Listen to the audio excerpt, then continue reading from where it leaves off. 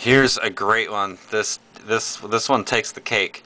I really wish I would have gotten video on this, but you guys are gonna love this one. Family pet attacks toddler over the weekend. Child has surgery to reattach ear and over 200 stitches in his face. A Mount Carmel toddler, 2 years old, had just woken up Saturday morning at approximately 9:30 a.m. and walked into the kitchen of the family home in Cherry Street Estates when the tragedy occurred. His grandmother, Patty Lindsay, told the Register late Monday afternoon.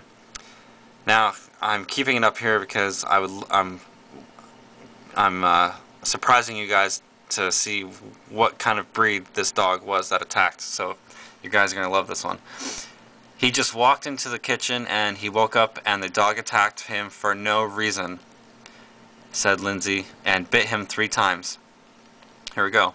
The dog in question is a 4-year-old golden retriever that the family had only for approximately 2 weeks, according to Lindsay. She explained that her daughter, Brandy, had acquired the dog while at a vet's office. She, Brandy, was talking with a man at the vet clinic who had the golden retriever with him. She said she would like to have a dog like that. The man explained that he needed to get rid of the dog because his wife was expecting a baby. Goodman took the dog home with her.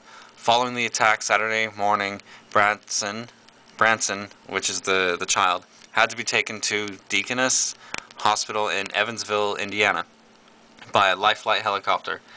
He had to undergo surgery to reattach his ear, which was severed almost entirely, she said, and was only connected a little bit at the very top and bottom. It wasn't attached at the back at all.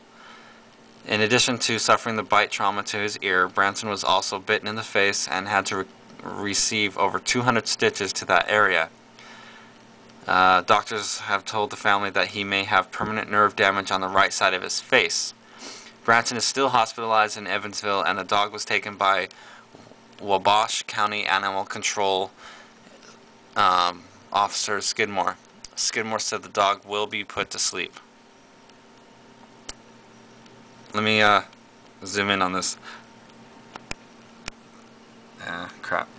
It's too blurry. The dog in question is a 4-year-old golden retriever. Golden retriever. You gotta love that. If golden retrievers are now starting to bite our ears off, what's the world coming to? That sucks. I'm done.